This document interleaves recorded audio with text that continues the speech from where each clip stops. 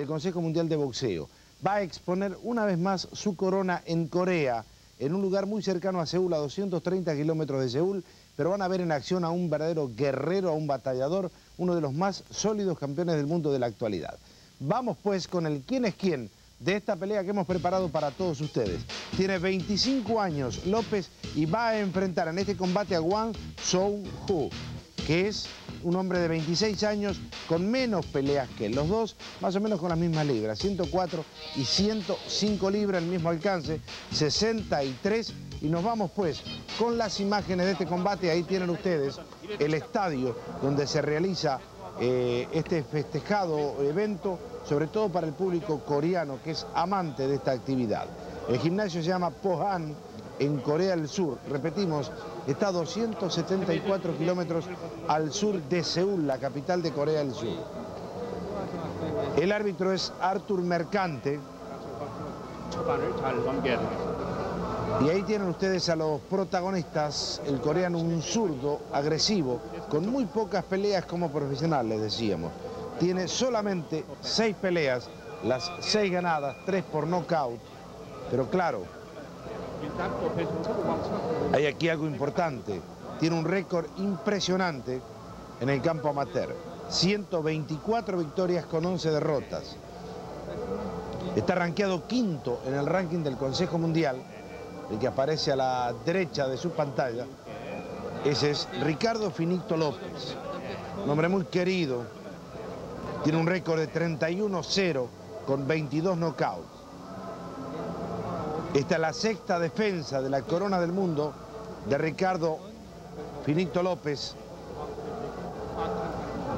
Ganó el título el 25 de octubre de 1990 en Japón, cuando puso knockout en 5 vueltas a Hideyuki Osashi. Los dos son invictos.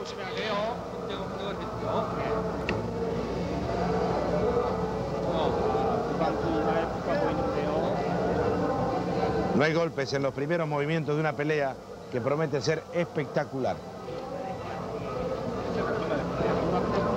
Arranca con la derecha el mexicano. Y aquí ya está cortado, sangrando, comenzando a sangrar Kwang Soo Oh. Este coreano, repetimos, de 6-0. El frío público coreano casi es tradición en un lugar donde gusta tanto el boxeo, pero que tiene características muy especiales. Ya está cortado en los primeros movimientos de la pelea el coreano. Ahí está, castigando a Ricardo Finito López, con ambas manos sobre la cara de Kwang. Está saliendo el pugilista local, lo va a buscar López. Estamos en el primer round de esta pelea pactada a 12 vueltas.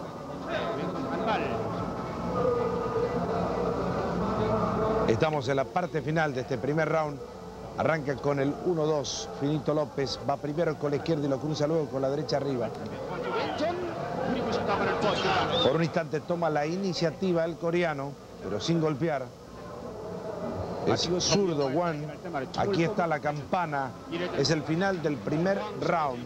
Un capítulo muy extraño porque definitivamente con la cortadura puede cambiar rápidamente la historia de esta pelea. Aquí está el hombre de México, que debutó como profesional el 18 de enero de 1985, ganándole a Rogelio Hernández por nocaut en el tercer round. Ricardo López es relojero, él mismo compone relojes en su negocio en México. Nació el 25 de julio de 1967. Este es el coreano que está invicto como profesional y quinto en el escalafón del Consejo Mundial.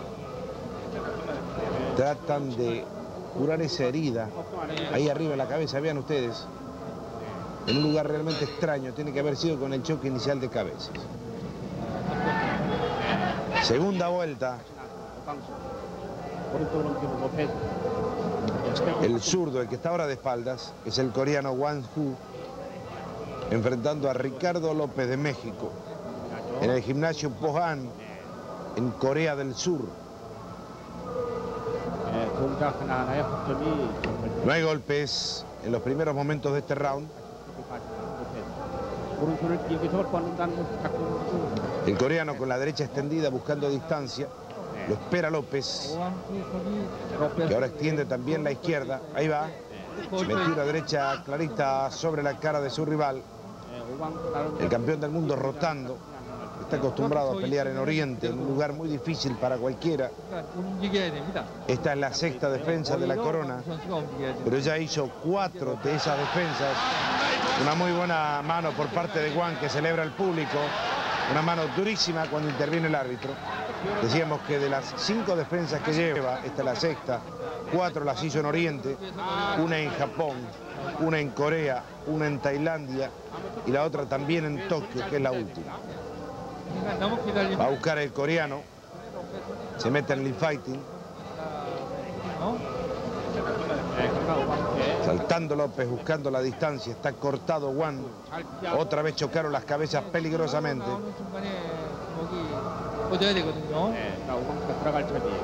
El público local lo ha hecho su favorito a este surcoreano, que comienza a manar profusamente sangre del corte en el cuero cabelludo.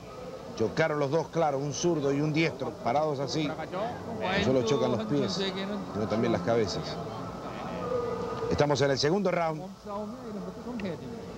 Propiciaba el cambio de golpe Ricardo López, lo toma el coreano, con más ánimo de lucha que de pelea.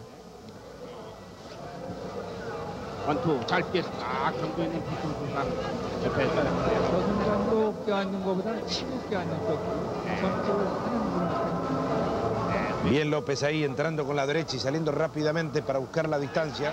Lo va a buscar Kwang. Quedan enganchados, abrazados. Se me ocurre que va a ser una pelea de mucha labor para Artur Mercante, el árbitro de combate.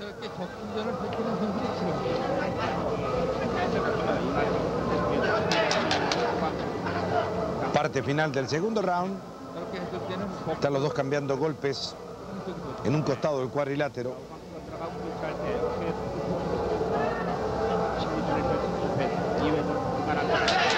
Qué buena izquierda ahora descendente por parte de Kwang. Motivó otra vez el entusiasmo del público, que no es mucho, claro. Vean ustedes, eso parece un cuadro atrás parado. Y aquí termina el segundo round de una pelea extremadamente pareja, que le da algunos matices favorables a Ricardo López, que comenzó también a cortarse. Ahí está, a ver dónde es la cortadura. Caramba, fue en el choque de cabezas. Vean esta otra cara. Los dos sangrando profusamente. Kwang de un corte en la cabeza, el choque del primer round. Mientras tanto, López, me parece que el choque fue ahora en este segundo capítulo. López defendió la corona el 19 de mayo del 91 contra Kimio Hirano en Japón. Ganó por nocaut técnico en 8. En diciembre del 91 contra Jun Lee Yuan en Corea ganó por decisión. Le ganó a Freddy Lucas en México por decisión. Comienza la tercera vuelta. Le ganó en México por nocaut al tailandés Sing Trans Kitisamen. Una buena izquierda por parte de Kwang Soo Oh. Y viene de ganar en Tokio por nocaut en el segundo round a Rocky Lin. Eso fue el 11 de octubre del 92. Se va el coreano arriba buscando la agresión. Lo frenó bien López.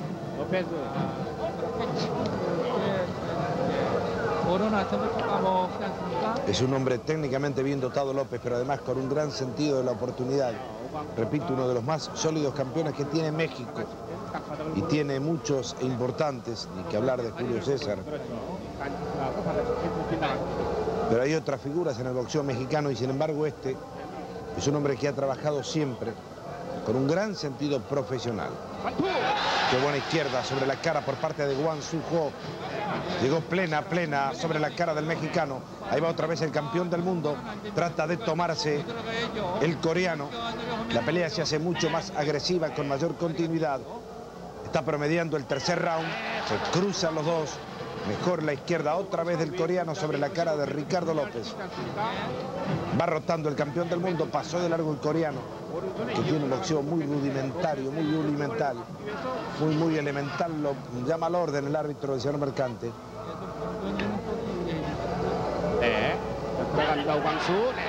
Pero camina muy mal el coreano, demostrando por momentos una gran falta de experiencia profesional. Va arrastrando los dos pies en la misma línea hacia adelante. Obsérvenlo ustedes cuando ataca. Se cruzaron los dos. Aunque festeje el público, nos gustó mejor la izquierda de Ricardo López. Ahí pasa de largo su rival. Pasa otra vez de largo el coreano. El público saluda y festeja. Pero es López quien de pronto ha comenzado a manejar la pelea. Estamos promediando la tercera vuelta. Ataca otra vez Kwang Soo Oh con un extraño despliegue boxístico. Metió una izquierda, la frenó bien Finito López. Va a venir ahora la descarga del mexicano en una pelea que ya es sangrienta. Están los dos cortados. No hay golpes, va López con el 1-2. Mejor la derecha que la izquierda. Se quedó el coreano parado. Ahí metió una muy buena mano izquierda a Ricardo López. Sacudió la cabeza de su rival. Muy equilibrado este tercer capítulo de una pelea pactada a 12 rounds. Esto es Domingo Deportivo Budweiser con boxeo desde Seúl, en Corea del Sur. Campana final, enseguida volvemos. Por campeonato del mundo, peso paja, consejo mundial, pactada a 12 vueltas. El de la derecha es el coreano Kwang Soo Oh, que va en busca de la corona que tiene en su poder el mexicano Ricardo Finito López, que estudió en el Distrito Federal de México, en el colegio Williams, y que tiene 25 años de edad. Lo busca el coreano con la derecha extendida. Se habrá enterado que es relojero y le quiere pedir la hora. Ahí están los dos enfrentados, enganchados por un instante. Más cubierto ahora López, que recibió una derecha abierta. Defectuosamente pega este coreano, que tiene graves fallas. Ahí lo tomó López, pleno, una derecha de Ricardo López, una mano tremenda sobre el mentón de este coreano, que se mantiene a pie firme tras haber recibido un cruzado tremendo que pareció que se iba a la lona. Se toma ahora su rival, el challenger del campeón del mundo, va Finito, a ver si puede resolver. Una mano durísima de López, promediando este cuarto round. Lo dejó paralizado a Kwang Soo Oh. Se sale a jugar otra vez el coreano. Séptima pelea profesional de un hombre que va en busca de una corona del mundo. Un hecho muy poco común. Sabe todo, sabe poco digo, pero debe tener, como todo coreano, una gran entrega y un sentido suicida de esta actividad boxística profesional. Está cortado otra vez, le molesta la sangre sobre el rostro, lo va a buscar Kwang, el público festeja, lo espera a pie firme Ricardo López y lo vuelve a tomar. Mejor técnica, por supuesto, mejor caminar del ring por parte del campeón del mundo, una clara diferencia. Pasa dos veces de largo ahora el coreano, que vuelve a estar totalmente cubierto el rostro de sangre a través de esa cortadura molesta que en el primer round se produjo como consecuencia de un choque involuntario de cabezas. Incorrecto lo del coreano, el árbitro lo tiene que llamar al orden. Se apoya sobre la cabeza de su rival. Estamos en el cuarto round, la pelea está pactada a 12 vueltas. Espera el mexicano con la izquierda estirada. Lo va a buscar el coreano. Otra vez chocaron las cabezas. Para el árbitro la pelea un instante. Él también está impresionado por la cantidad de sangre que está saliendo de la cabeza del coreano. Y va al médico de turno. El corte es en el cuero cabelludo. Esa es la razón por la cual mana abundante sangre. El árbitro le da el pase definitivo a este coreano Kwang Soo Oh para combatir. Campana final de esta cuarta vuelta. Le recordamos que esta noche en nuestro programa habitual de cada domingo al cierre, titulares deportivos a las 11 de la noche. 26 años tiene el coreano, vean ustedes, con imágenes tomadas desde una cámara al lado de las luces. Ahí está la derecha de Ricardo López, que casi lo envía a la lona al desafiante. Una pelea que ahora ha comenzado a favorecer con mejor técnica y mejor desplazamiento a este campeón del mundo del Consejo Mundial. Lo va a buscar otra vez el coreano, que está obligado, pero sus golpes son todos arqueados, es decir, no tienen muchos matices, no tiene muchas variantes ofensivas. Repite la acción, ahí metió una izquierda, pero muy encima de López. La celebra el público, pero es muy poco para tratar de llevarse la corona de su rival. Bien parado, con los ojos bien abiertos, López va manejando ahora el cuadrilátero, está en el centro del ring, abre con una izquierda en gancho, se vuelven a trabar los dos, quedaron enganchados porque el coreano se iba arriba. Viene el coreano, el 1-2. Está bañado en sangre su cara, está manchado en sangre su cuerpo. Es que ha perdido abundantemente sangre desde el primer round. Parece controlada por un instante la hemorragia que lo perjudicaba inclusive en la visual al pugilista local. Otra vez trabados. Arranca López primero con la derecha en la zona baja. Y otra vez el árbitro dando la orden para separarse. Está promediando el quinto round de esta pelea. Cabeza a cabeza los dos. Lo toma como si lo invitara a bailar el coreano. Pasa de largo otra vez el coreano con ese gancho de izquierda que ya no sorprende. Buen visteo por parte del campeón del mundo, que aparece muy sólido en una pelea muy peligrosa, frente a un hombre muy difícil que no tiene técnica, pero que es agresivo, que se va arriba y que además está peleando frente a su público. La izquierda en punta siempre por parte de Ricardo Finito López. Otra izquierda cortita sobre la cara. Lo va a buscar el coreano, que parece que se lo quiere comer por un momento. ¡Ay, qué choque tremendo de cabezas! Manda a separar el árbitro, se dieron duro. Ahí festeja el público una mano de Kwang sobre la parte final de este quinto round. Lo mejor de Kwang en este quinto capítulo. Ahí va, otra vez atacando, esta no fue tan eficiente. La frenó Ricardo López con el antebrazo derecho. Estamos en Domingo Deportivo Budweiser a través de la cadena Univisión. Lo va a buscar López, colocó primero la izquierda y luego una derecha, vuelven a estar trabados. Interviene el árbitro para separar. Esta es la categoría mínima del boxeo. Los campeones más pequeños del mundo aquí están frente a frente. Sin embargo, vale la pena destacar que Ricardo López ha tenido significativo suceso en el campo profesional. Tiene un récord magnífico. Aquí está la campana, es el final de este quinto round. Y tenemos algunos detalles claros que hablan por sí solo de lo importante del trabajo del pugilista mexicano. 31-0 con 22 knockouts. Aquí está el otro rincón, me parece, ¿no? A ver, sí. La preocupación por el corte que tiene sobre el cuero cabelludo Kwang Soo Oh. Este es Ricardo López, manchado, el rostro también de sangre, notó desde él.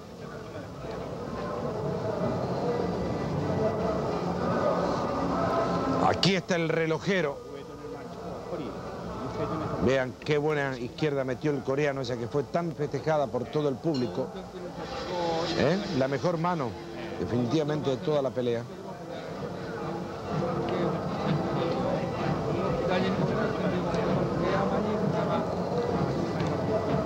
Kwang Soo Oh.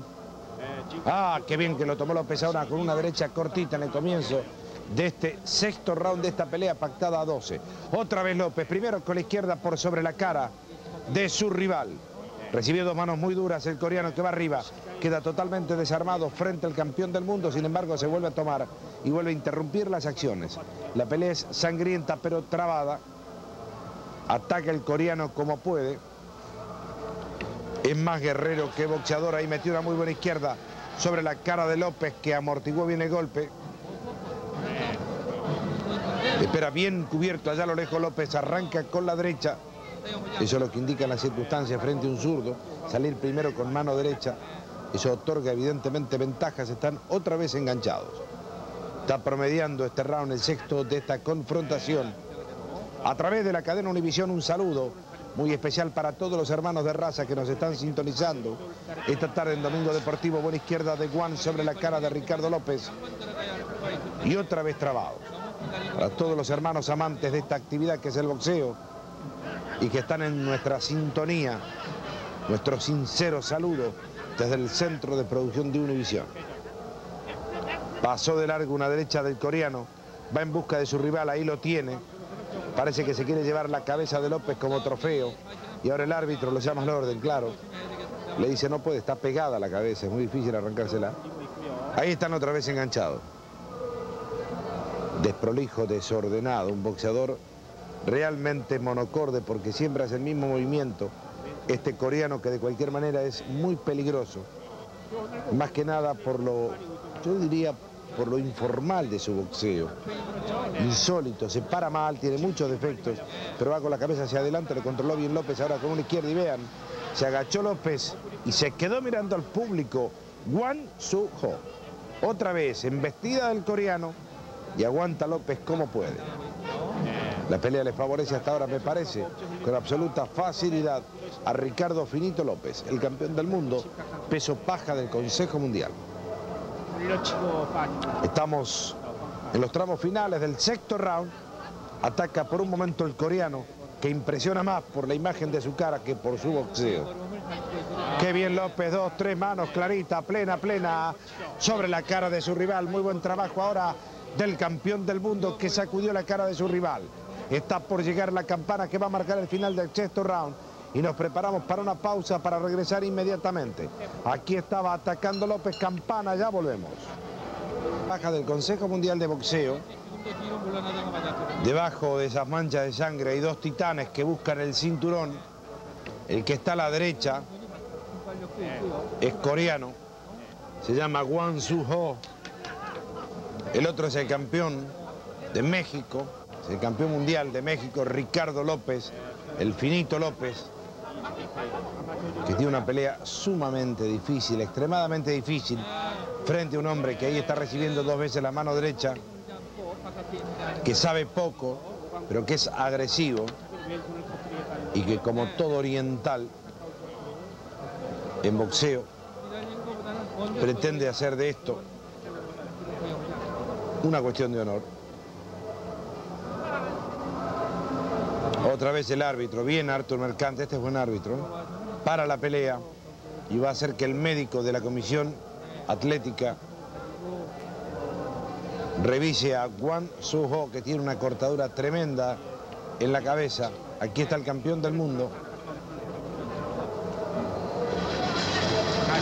Le da el pase correspondiente y vuelven al combate. Séptimo round. Observen que bien López cuando arranca con la derecha, pero después ya se hace imposible pelear frente a este hombre, que está mucho más acostumbrado a las fricciones que al boxeo, que se engancha, que se traba, que sabe muy poco, que comete errores elementales, pero que tiene una enorme entereza.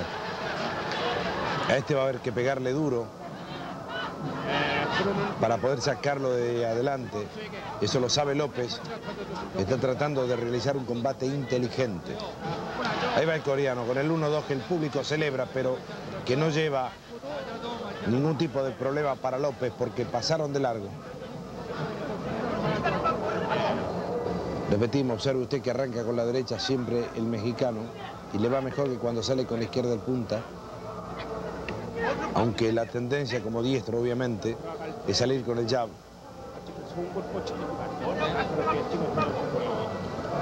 Una pelea tremendamente sangrienta. Lo va a buscar López otra vez. Están enganchados. Hay que tener cuidado con la cabeza del coreano. Ahí recibe bien el coreano. Una izquierda engancho. Mejor López ahora. Mucho más suelto. Se lo sacó de encima. Lo va a buscar con golpes abiertos. Una izquierda, una derecha en cross. Está el coreano nubilado por un instante en la parte final del séptimo round. Los dos bañados en sangre. La pelea se hace espectacular, dramática. Lo va a buscar López. Lo toma el coreano.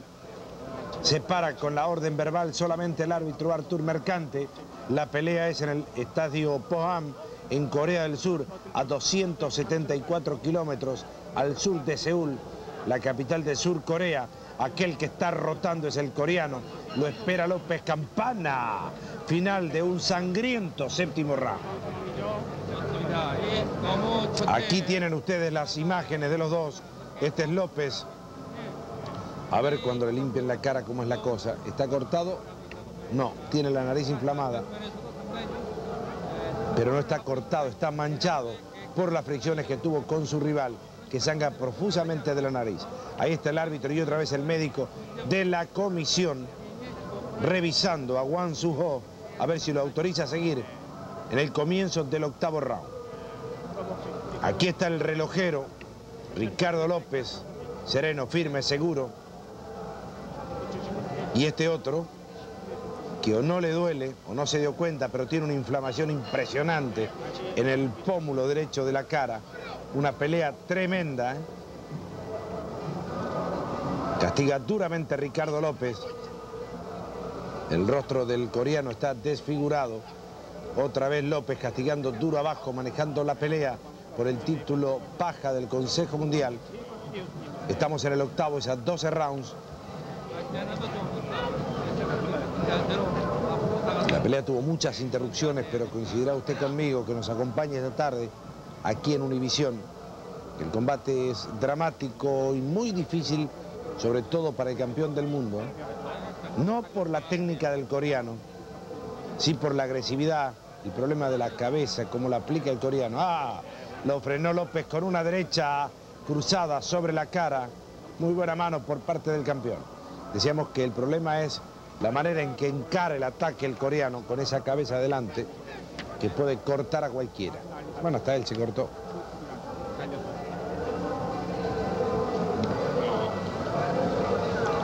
Otra vez arranca el campeón del mundo con la izquierda, con la derecha, perdón, primero. Otra vez la derecha sobre la cara de Kwang, promediando el octavo round de esta pelea pactada a 12. Ahí viene López, bien la derecha sobre la cara de su rival. Un silencio absoluto que denuncia en el estadio Pohang que las cosas no están bien para el local. Estaría vibrando el estadio si fuera Kwang el que está dominando la pelea.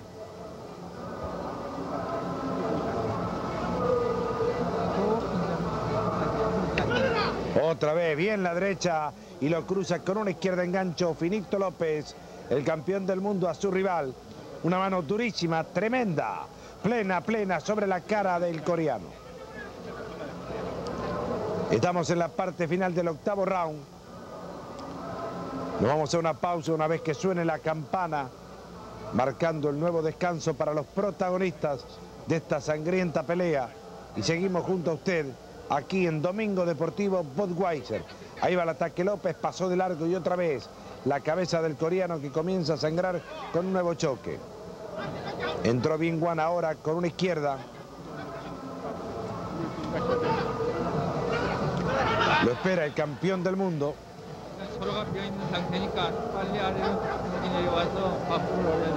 Espera otra vez López, buen trabajo de cintura por parte del campeón. Pasó de largo el coreano. Interviene una vez más Artur Mercante, separando a los rivales de esta pelea principal. Una, dos veces la derecha, clarita, sin ninguna duda sobre la cara del coreano, que comienza a ser presa ahora de su inexperiencia. Dominio del campeón del mundo, campana, enseguida regresamos. Pelea pactada, 12 vueltas, título mundial peso paja, Consejo Mundial. Ahí está castigando Ricardo López a la esquina izquierda de su pantalla frente al coreano Kwang Soo Oh. Una pelea claramente favorable para el campeón. Está cortado en la cabeza el coreano, está también cortado en la cara. Está sangrante el desafiante y tiene una pequeña inflamación Ricardo López sobre el ojo izquierdo. Ahí viene la embestida del coreano que se va a jugar en este tramo de la pelea. El público lo estuvo estimulando durante el descanso entre el octavo y noveno round. Artur Mercante es el árbitro de esta pelea en el gimnasio Pohang en Corea del Sur. Ya tres veces el médico de la comisión del deporte de Seúl le dio el pase correspondiente al coreano a instancias del árbitro para comprobar si estaba en condiciones de seguir. Qué cabezazo tremendo le pegó el coreano ahí a López, ¿eh? Ahí lo va a buscar el campeón del mundo que está manejando la pelea. ¡Qué buena derecha! Clarita, plena sobre la cara de su rival. Una mano descendente cayó como un martillo sobre la cara del coreano. Lo va a buscar Ricardo López otra vez. Está manejando la pelea el mexicano en un ámbito absolutamente adverso para él. Otra derecha de López da la sensación de estar bajando la guardia y también el ánimo y la moral del pugilista local. Parece estar en control de las acciones el campeón del mundo. Ahí viene con una derecha durísima sobre la cara de su oponente. Va caminando ahora el coreano, pero tratando de buscar distancia. La pelea es tremendamente sangrienta. Vean ustedes el aspecto de los dos, sobre todo por la cortadura del coreano en la cabeza, que lo hizo manar abundante sangre. Desde el comienzo mismo del combate estamos en el 9º round. Lo va a buscar López, a ver si lo encuentra. Metió primero la derecha, un gancho de izquierda y otra derecha más sobre la cara de su oponente. El manejo de la pelea es claramente favorable a López. Está muy sangrante, no puede ni ver el coreano. A ver. El árbitro vuelve a parar la pelea, van a consultar al médico. Aquí está Ricardo López, a ver qué dice el médico. Otra vez a curar la herida. Conversa al médico, dice que no va más. Finish. Ha terminado la pelea, no va más, dice el médico de la Comisión Deportiva de Seúl. Y aquí está el frustrado coreano, derrotado por decisión técnica, por nocaut técnico, en el 9º round. Y la victoria de Ricardo Finito López por nocaut técnico en este 9º round, en una pelea dura, sangrienta, tremendamente dura, evidentemente para los dos, pero para este Ricardo López, que alcanzó en Oriente un triunfo realmente significativo. Una pelea de esas que no es muy agradable ver, pero que tiene una espectacularidad manifiesta, teniendo en cuenta que la sangre le ha puesto un colorido muy especial al combate. Muy bien, estamos listos para seguir.